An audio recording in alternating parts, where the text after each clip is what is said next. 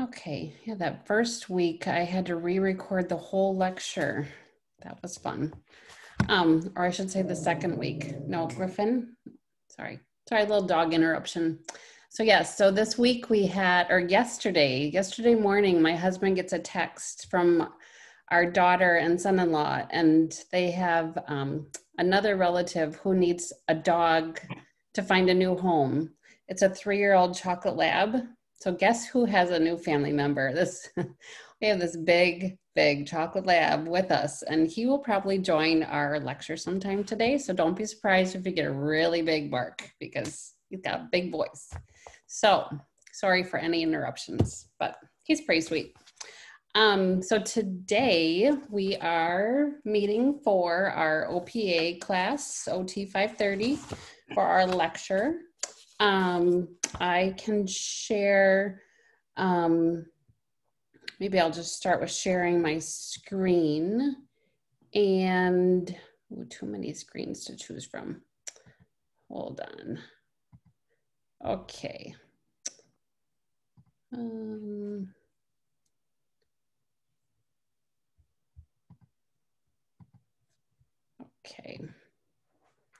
Okay.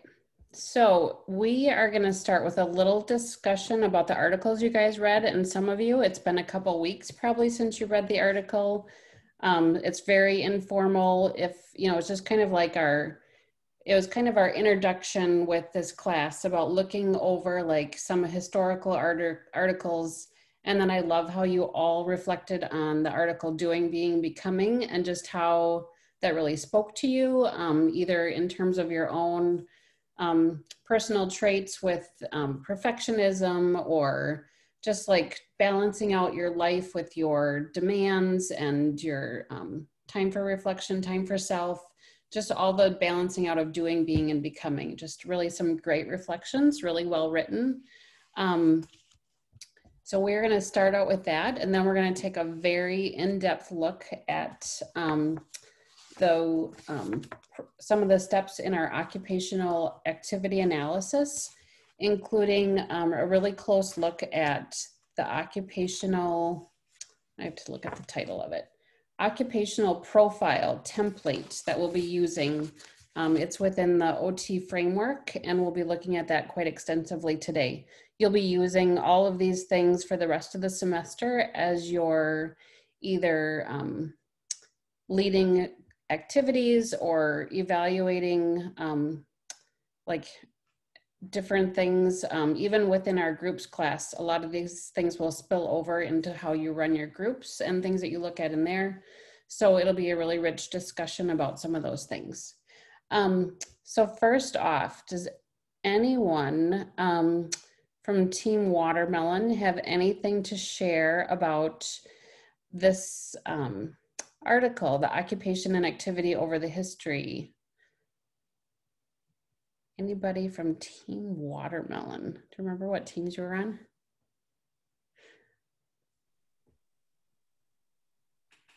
I guess I just thought it was interesting how over the decades the terms kind of fluctuated on which ones were used the most in different literature.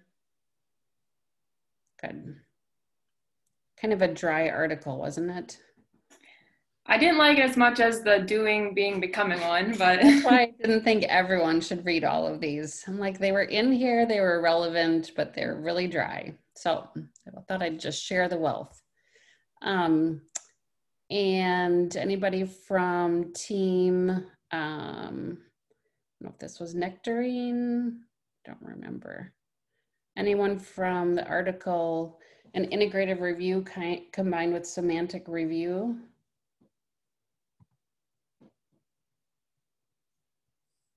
Just look familiar to anybody? I think, was that for pineapples? I think I had that one. So. It was very confusing because half of it was in like Swedish terms, and then it was like comparing it to like our terms. So that was just like very hard to follow. But just like one concept I thought was interesting was that they talked about how like there isn't a hierarchy between like occupation and activity. And I thought that was interesting because I feel like I kind of view them as like a hierarchy. Mm-hmm. So yeah, these are a little bit older articles. This one's from 2008. So maybe this article would be giving us an appreciation of where our profession is going more, to look more in depth at that role of occupation, and looking really at the value that people place on what they have for priorities, and how we need to consider that within our treatment session. So yeah, thank you, Emily. Then let's see. Our next one was Untangling Occupation by Team Kiwi. Anybody?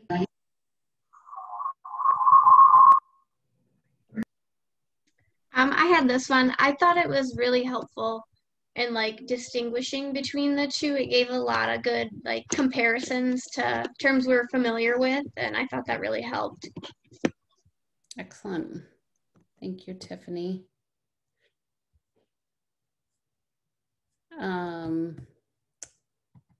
And our last one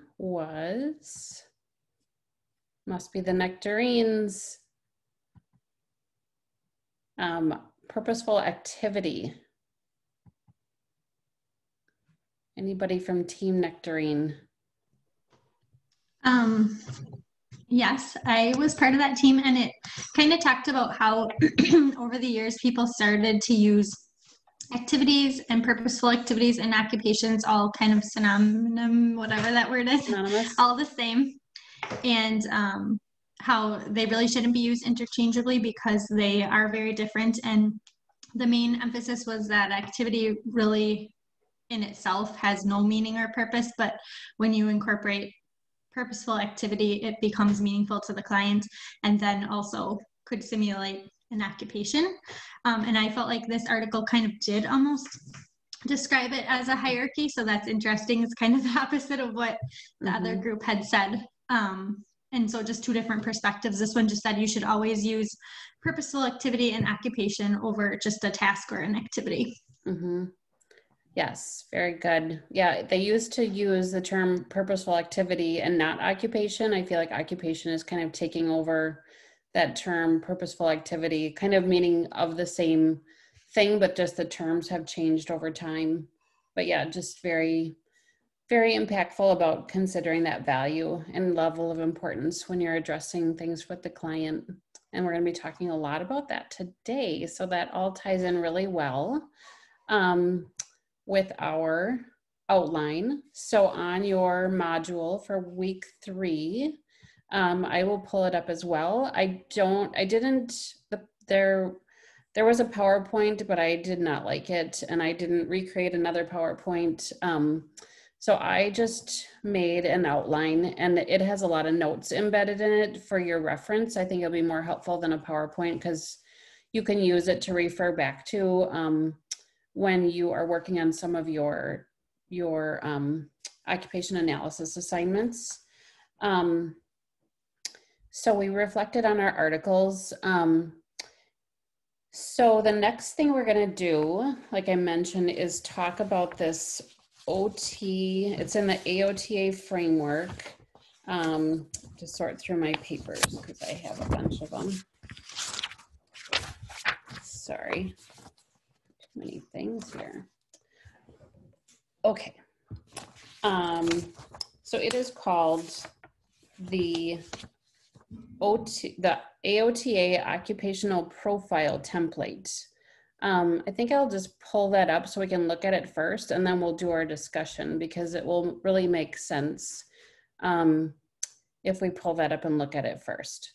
So within all of the AOTA's frameworks that they've published, they've included this profile.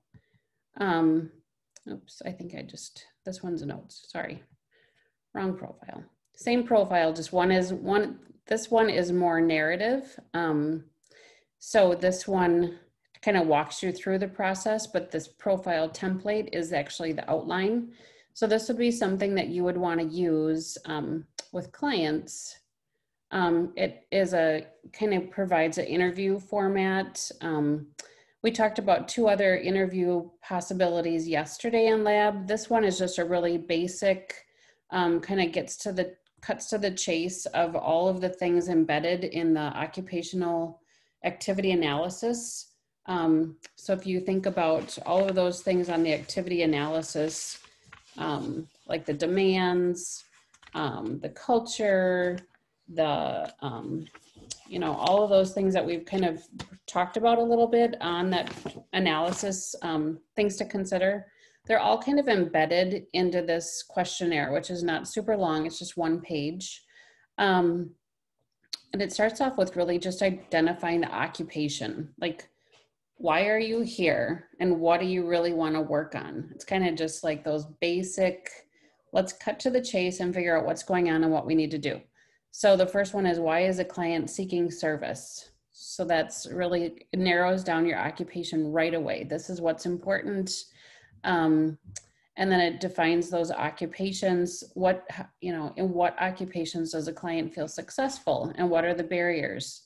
What are the barriers based on their current medical situation or their current mental health situation, or kind of those, and kind of just defining that. Then it looks at like, what are your values and your interests? And so this is just a really nice, concise questionnaire to walk through all of those things. The next one is, what is the client's occupational history? So like if you're working with someone who is maybe retired, they love to talk about their history and what they did as an occupation, because that probably gave them so much value. And maybe now they're feeling like they don't have as many occupations. So they really love to talk about their past. So it's a great thing to have them talk about. What is your occupational history? If it's a child, obviously you're probably not going to talk about their occupational history. So you just have to consider the context. And then from that, just drawing on like how that is relevant, and maybe how they are still connected to those occupations if they're retired, or how it's influenced where they're at now. Their performance patterns would be the next one. So how, like, as you think of people aging, you think about maybe some muscle weakening, or aches and pains, or things that maybe have limited how they do their occupation now compared to when they were younger, or maybe they have taken on a higher role and they have to do more duties that are more demanding. Just considering like what their occupation currently entails and how you're going to help them be fully functional. The next part of this short template considers the environmental things and the context within their occupation. So they've kind of, just really narrowed down the focus into just these 5 or 6 bullet points of the physical setting, the social, cultural, personal, temporal, and virtual. And then they finish it off with the client's priorities. So we're going to talk a little bit about each of these a little bit more in our lecture today, but I kind of wanted you to go through this visual today, or first. Within these is also 2 columns, one for what is like a positive or a supporting aspect of all of these. And then the other side are the barriers, like what is limiting you in your physical setting? What's limiting you in your social setting? What's limiting you culturally, personally, temporally, or virtually? So it's just all on one piece of paper, and just very concisely gets to all of those factors. And then, like I said, ending up with their kind of priorities. So just a nice format to use for an interview especially with an adult or an older adult, to kind of get right to the chase of what's going on. So that is in your OT profile, or excuse me, your OT framework. And within that, I was kind of looking through that. I don't know if any of you have looked through it, but you're going to have time I keep kind of attaching it into each week because I feel like it's so relevant for everything that we do. And I always want it to be a resource and kind of get you to think of it as your go-to guide for things. But there's a lot of tables at the end of it, and table 9 and 10 specifically really kind of break these down and they give nice examples, and we'll be using those quite a bit in our homework lessons in the next weeks to come. So going back to our outline for this week. Yes, here we are. So when we're doing our occupational activity analysis that you guys will be working on in lab next week, the first step is just to identify the occupation. So just like that template had, the first question is like, what is your occupation? And kind of breaks down that, helping that client define like, what does successful look like for them, or kind of what their major roles are. I have a short assignment for you to do at the end of lecture, and that's just kind of considering what your roles are as a student, as a family member, as a friend, as a employee, as whatever it is. You're going to fill out like your schedule and think about all your roles, and then how would those roles be impacted if you became ill or injured or something, and then how would your priorities change, or would they change? Kind of reflecting on it as like a patient, like would their culture change? Well, no, their culture won't change. Would their rituals change? They probably don't want their rituals to change. So just kind of thinking about that in the back of your mind as we go through our discussion today. So that's right here where I we'll talk about it more at the end, but that's what your job will be doing, is reflecting on everything that we talked about today in reflection of your schedule.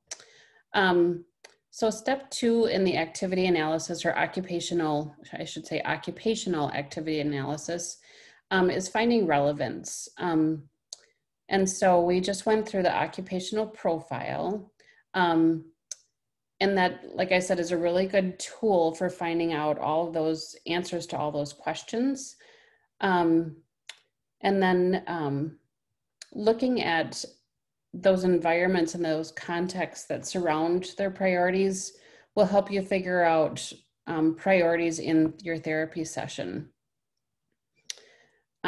So the more you understand what's important, and the more you can wrap your head around what it is that they feel their priorities are, or their occupation is, or their cultural values are, the more you'll be able to help them. So you just want to kind of get to know as much as you can about them.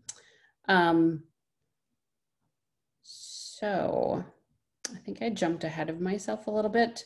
Let me just look at my notes for just 1 second.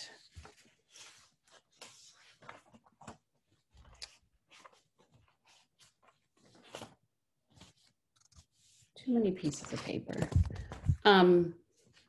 Okay.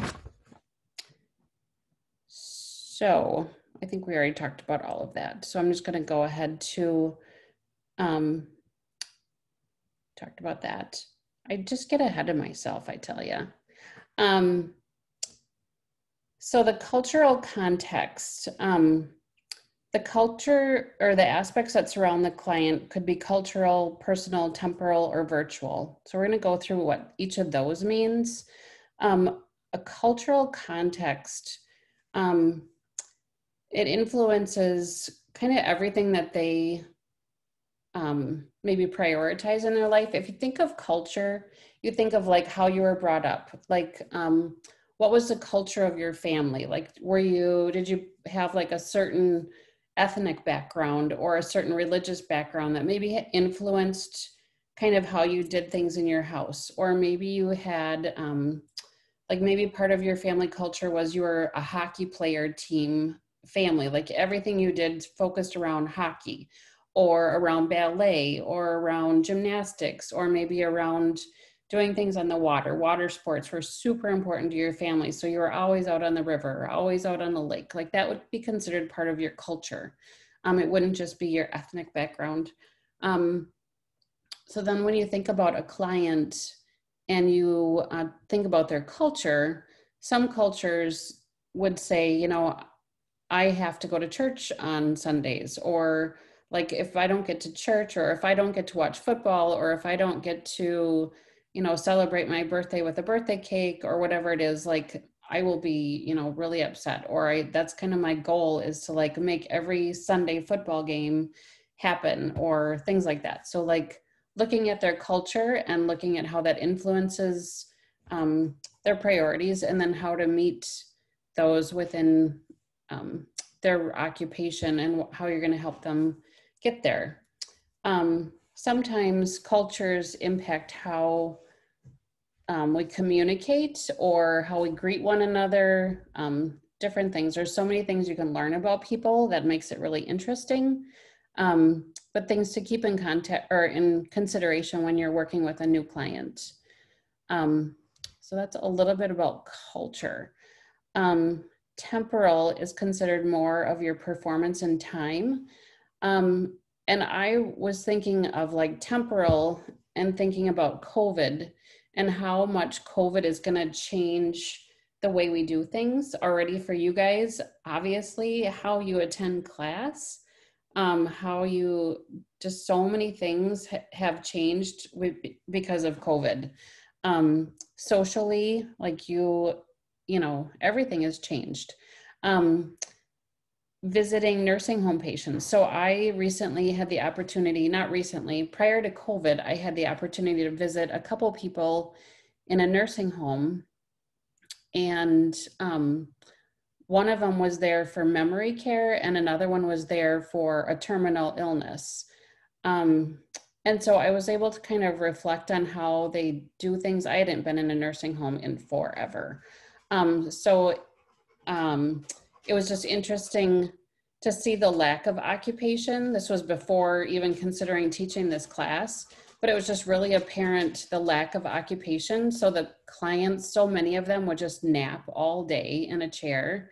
The only time they would get up and be active was at mealtime. I think this nursing home was just really short on staff. So there wasn't any activities going on. And I just thought how limiting this was for these memory care patients and for this person who has terminal illness. But then on top of it, then COVID happened, and then they used to at least be able to have visitors. And then when COVID came, there was absolutely zero visitors. Eventually they were able to set up like weekly Zoom visits with family members. But if you're thinking of like a memory care patient, once a week to see their loved ones is not enough to hold on to those memories of who they are. So just looking at that temporal context and how things in different stages of our life affect how we do things, or affect just like I think about these people in the nursing home, how they'll never regain those memories or those connections because of COVID. I think that it's just very detrimental. And then considering other contextual elements that might contribute to a person, I put like with their occupation and a result of an injury. So I forget where I was going with that statement. I think just considering like if they had an injury or medical condition, how would the context affect their ability to engage? So like with COVID, if they used to do construction or something that's very hands-on, if they were a surgeon, if they were whatever, like they wouldn't be able to go back to work necessarily, if just depending on their situation, but possibly if they had an illness or a medical condition, they might be able to still work if it was a computer-based occupation where they could still do things. So considering like what's going on temporally or contextually that way. Virtual context, obviously before they wrote this, it wasn't COVID because they had some really, I've changed it obviously, but radio transmissions I left in there because I'm like, no one will know what a radio transmission is, but just the way that communication occurs. Now all communication is like Zoom or there's face conferencing, but how it might impact a client to be able to connect virtually. We're going to talk about a client at the end of today, and it will make more sense to put all this together. Social context, so we're still considering like what's most important for the client out of all of these contexts, and just trying to figure out what's priorities for them. So we'll be looking at social context of like, do they have a spouse? Do they have children at home? Like, what is the context of what they're returning to? And what are their goals in relation to those social contexts? And how do they support or limit their ability to participate? Another thing is performance patterns. Those would be like rituals, routines, habits, which can be good or bad. But hopefully when you're interviewing your client, and you're talking about their routines or their rituals or their habits or their roles, there'll be things that they really want to get back into, and they often can serve as a motivator. Things like if they were in a social group, or they were in the habit of always getting up and taking their dog for a walk, or they were always in the habit of eating really well, or whatever their habits were. Hopefully they were good habits, and they will be things that they will strive to want to get back into. Those routines and things often keep us on a more engaged path, hopefully. So just people will usually like to talk about these things, and usually they're things that help them re-engage because of the way they've always done things. You hear that people say, well, I've always done it this way. And so it's like, okay, well, you've always done it that way. So let's try and get back to that. That can really serve as a strong goal, a good way for them to identify a strong goal areas like, well, how have you always done it? Let's try and look at how you've always done it, and then we'll see what we can do. So a good way to really get them involved. So this is our case example. This is Ryan. I think we talked about Ryan one other time and we got cut off. This was like maybe last week's lecture. Ryan was in there as well. And our time limit ran out right in the middle of our discussion, and we were talking about his ability to engage in occupations. So I'm gonna read it, and then we'll talk about these questions. So I want you to think about his ability or inability to engage in his occupations, the context that supports his ability to engage, like so social context or environmental context or virtual context, temporal context, like some of the things that we kind of just ran through. You can kind of be looking through those while I read it and consider what areas are either going to help him or be barriers, things that maybe we want to kind of like take notes on as we're talking with Ryan, like, ooh, this environmental context would be really helpful to like key in on, or things like that. So kind of be thinking about these things as I read it. What performance patterns does Ryan exhibit? Performance patterns being those habits, routines, rituals, and roles. So are there things as we're reading about Ryan that jump out at you like, oh, that's something that we could talk about. That's a good area to think about for a goal. It's a kind of a repeat, but what's his social context like, and what social context is he likely to participate in? Can you picture him participating in any groups or particular settings? And how likely is it that he could participate in virtual contexts, remote learning, or telehealth? So while you're thinking about those, I will go ahead and read this paragraph. Ryan is a 17-year-old male who was involved in a motor vehicle accident 6 months ago. He suffered a severe head injury and was in a coma for 2 months after the accident. As a result, he's only able to use his left upper and lower extremities. He was right-hand dominant prior to the accident. He is also expressively aphasic, only able to nod yes or no. He has difficulty maintaining attention to tasks for longer than 5 minutes. He uses a wheelchair and has difficulty maintaining an upright position when leaning forward or reaching to his sides. He is cognitively impaired, only able to follow simple directions. He gets frustrated with people, especially when there's too much noise, and he will hit or push people away from him. So you don't have a ton of information, but you have quite a bit of little snippets of information about him. So looking for shout outs from the group. Any context that would inhibit his ability to engage. So let's kind of breeze through these contexts. There's social. Would that limit his ability to engage? Virtual, temporal. So like you could just always think of like right now it's COVID is kind of our biggest temporal thing going on. Cultural, any cultural things that would limit him from participating in his occupation. Yeah, those were our main context: cultural, temporal, virtual, and social.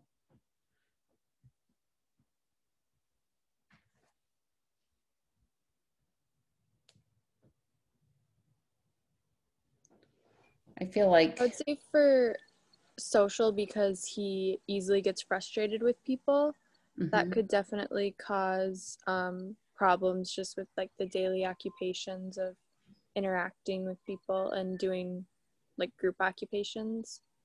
yes, and he definitely, and I feel like his ability or his frustration too with the noise would probably be something that would make social very difficult as well.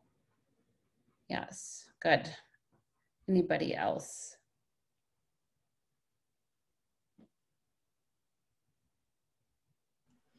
I think along with that, just the kind of lack of ability to communicate, which I think we talked about last week too, but like he can't really engage socially because he doesn't really have a way to engage socially. Can anybody picture him in any kind of setting as a 17-year-old? Like, do you think if school was open, since he's 17, he would probably be in school still. So can you picture him in, and if it's okay if you can't, because if you can't, I can kind of paint a picture of what I think he would look like, but anybody have any experience with someone like him that they might be able to picture what kind of setting he might be involved or what kind of schooling he might be involved in? I think he'd probably end up having a one-on-one with a para. I know younger, but in elementary school, there's a student in my grade level that had cerebral palsy and wasn't able to communicate, and you're just not really able to participate. I mean, he had cognitive delays as well, but I always remember there being a para with him like throughout schooling, and I think as he becomes more like if he gains cognition back, that will be difficult for him. Yes, very good. Yeah, and it's unfortunate sometimes those paras or teacher assistants kind of get in between the client and the social peers, and they end up being more of a barrier than an assistance in those social situations. He probably will experience some level of success with social in a special education setting with other peers that are also cognitively impaired, since he is cognitively impaired. So that small group setting, even though he doesn't communicate, I can picture other kids that don't really communicate well. Maybe they can't even consistently nod yes or no, but they still get just as much enjoyment out of watching the other kids maybe, or different things. So I could picture him being limited that way culturally, but that also being a location that might facilitate him socially. It kind of looks at like, well, he's not going to be able to participate with maybe typical peers. So that would be a barrier, or his abilities would be barriers, but he maybe would be in the right context of a special education setting, might be seen as more successful, and maybe the demands are lower, and his maybe the setting could be quieter, and maybe things that help him regulate could be in place, and things like that could be added to his setting so that he can participate. Yes. Anything else? So like he's got limited use of his extremities, he's got limited balance, he's got limited trunk control, he's in a wheelchair. Any other contexts that seem relevant? I feel like environmental context would also be on here, but it would be one that we would consider. It just isn't listed on here in my notes, but that would be another one. How would environmental contexts be something we'd want to talk about or think about? I know there's so many new terms, so that's why I'm trying to apply them to an actual person, because it's so many terms. And I didn't make them all up, so I just don't want to be the bad guy. So environmental contexts would be things like his physical skills and his physical, like his body, his ability to move, his physical skills, like those would all be obviously very limited. So those would go under those limitations, because he's not physically able to engage in things that other kids his age would do. He's not able to drive a car. He's not able to play sports or engage in activities that they might do in class for both physical and cognitive reasons.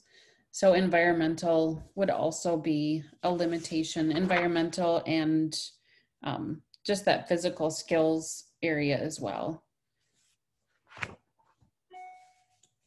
So that would be all areas that you'd want to talk about with him as like, well, how, or talk about with his family about setting goals to kind of improve on all of those contexts and ways that he could engage more. So with Ryan, how likely do you think he could participate in virtual contexts, such as remote learning or telehealth in this COVID time? I don't see that going very well for him because, again, he can't sit upright very well. He has limited cognitive ability, and then also he can't access it himself. So he really would have to have like a parent or a family member with him at all times if he did want to do that. Mm-hmm. Absolutely. Yes. Thank you, Mercedes. Yeah, just the whole, so right now, even before COVID, telehealth was kind of taking off, and I feel like a number of you will probably end up working in a telehealth setting, with or without COVID. It feels like there's so many people like in remote areas or areas where they can't staff enough occupational therapists, and they're ending up providing service delivery through telehealth. So looking at what kind of clients would be good candidates for telehealth and which ones absolutely need to come in for therapy. So you're looking at that virtual context. And yeah, that would be a big challenge for him with his cognitive limitations as well as his motor limitations and communication limitations. Unless a lot of those change, that would be really challenging for him to participate in. So yes. So then I wanted to go through, I have a couple more things on our module handout. To go back to this. So there's a couple documents I included here, and they really have just drawn out of the framework. I really just copied and pasted them into separate documents to talk about performance patterns and the occupational profile.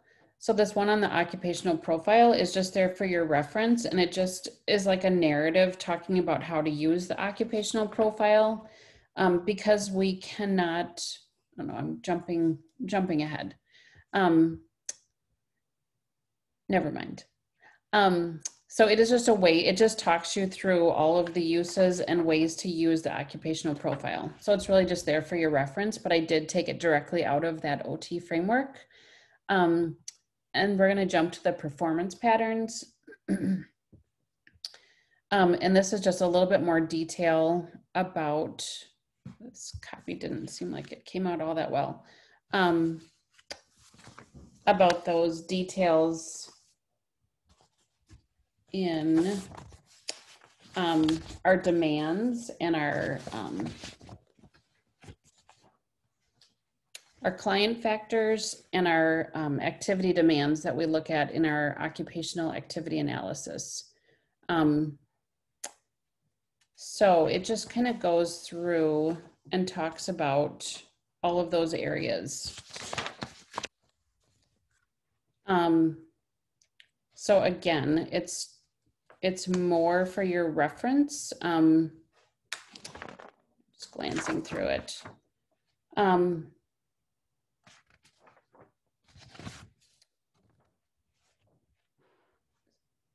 So by going through all these details, you're just getting that more complete picture of your client and setting goals and working on your priorities together. So I'm just going to leave that there for your reference. So I mentioned that you'll have a little homework to do. It is not going to take you long at all. It's really just for your reflection. I don't need it turned in. It's just like a copy of like a blank schedule. And then I'm going to have you just generally kind of fill in how you use your time during the day, and then kind of color code or use a different marker or something to kind of indicate like this time every day, you know, is my role as a student, and this time is my role as a friend, and this is my role, this is the time I use in my week that is as a daughter or a son or a brother or sister or a mother or a father or whatever your roles are. And then how would those roles look if you became ill or weren't able to carry out your roles? Like, would your priorities change, or would somebody else be able to take over your roles? Or kind of think about them like if something happened that you couldn't participate in those, would they still be a priority? And what kind of influences your priority? Is it your cultural background of your family? Is it your environment? Is it your social world? Like, what kind of influences those roles, and how are they important to you? What are the physical environments in your occupation? If something happened, could they be altered? What are the social environments that influence your performance? Cultural beliefs, standards, all of these things. So it's just for your reflection as you like start to think about a real client that you might be working with, and then thinking about having these conversations with them. But first I want you to think about them for yourself and how your roles are affected by all of these contexts that you just really live in, that you never really think about until there's a problem. And then when there's a problem, it's like, okay, now what do I do? And are these things important? And why are they important? So it's just a good exercise to go through, and then have your own self-reflection as you get to know clients that you work with, and you can think about it through their lens. So I don't need this turned in. It's just a reflection, just a way to kind of develop those interview skills and think about what someone else would be going through. So that is all I have for you today. Anybody have any questions or thoughts? I have a question. Yes. It doesn't revolve this class, but do we have class on Friday, the lab? Thank you, Michaela. Yes, thank you for bringing that up. Michaela is keeping me on track. I love it. So this Friday, we were asked to not use the lab because they needed it for some testing situation for something with Western.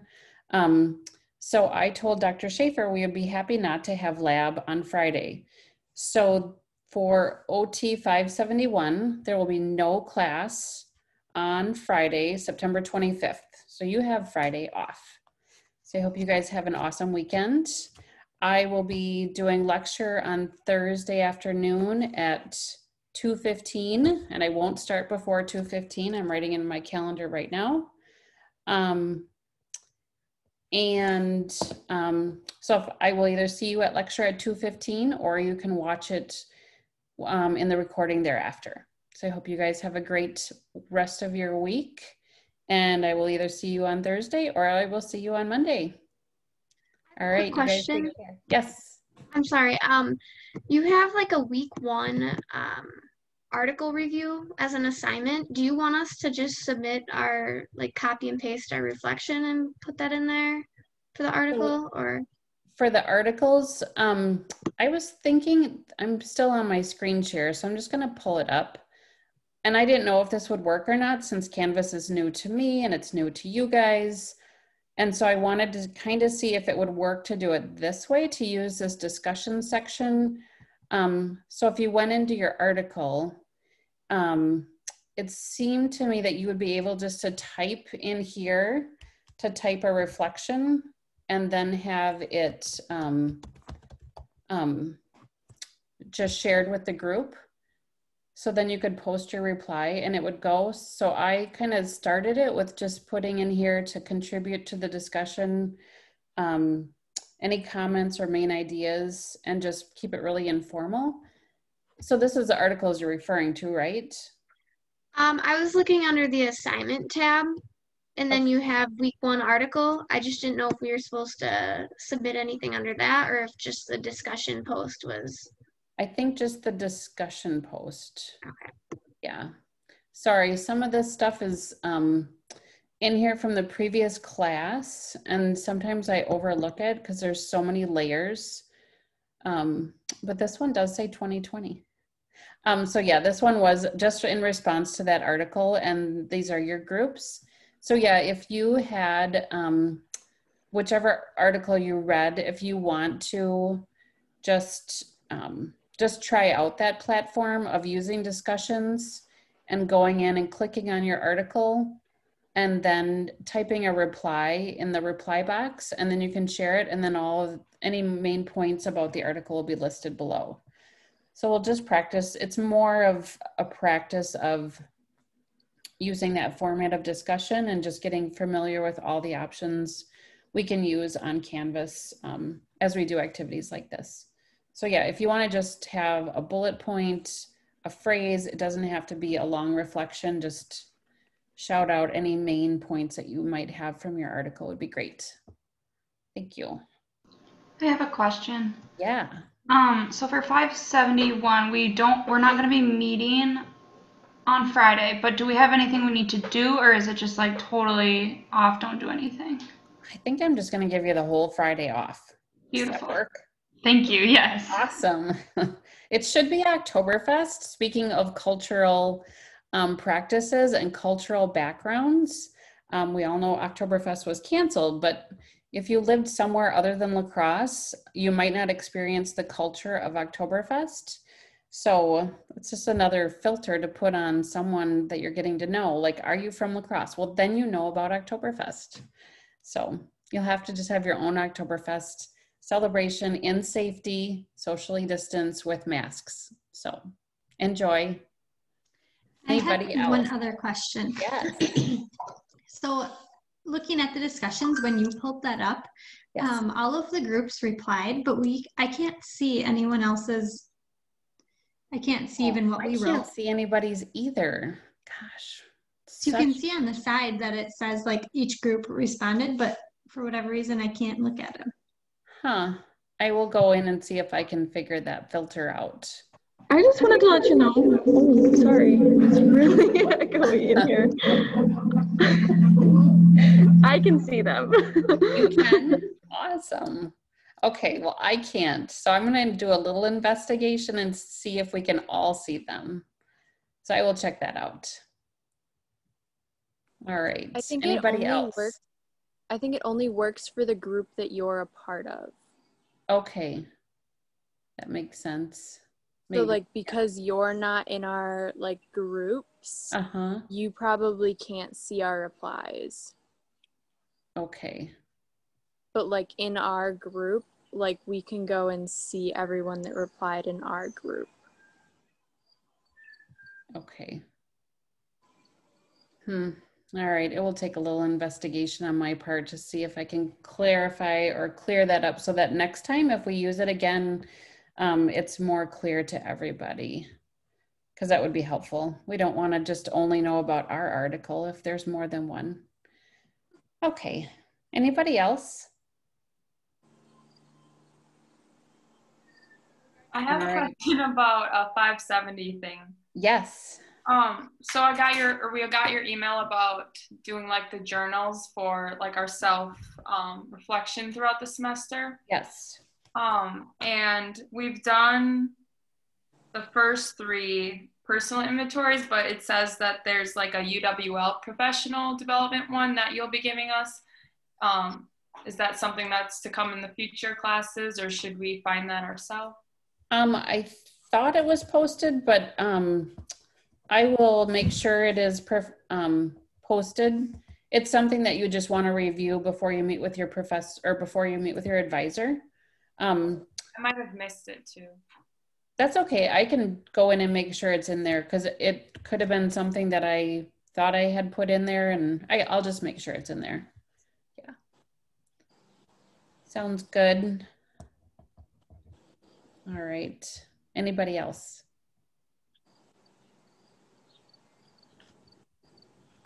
Okay, you guys have a great rest of your week, and I'll see you either Thursday or Monday. Bye.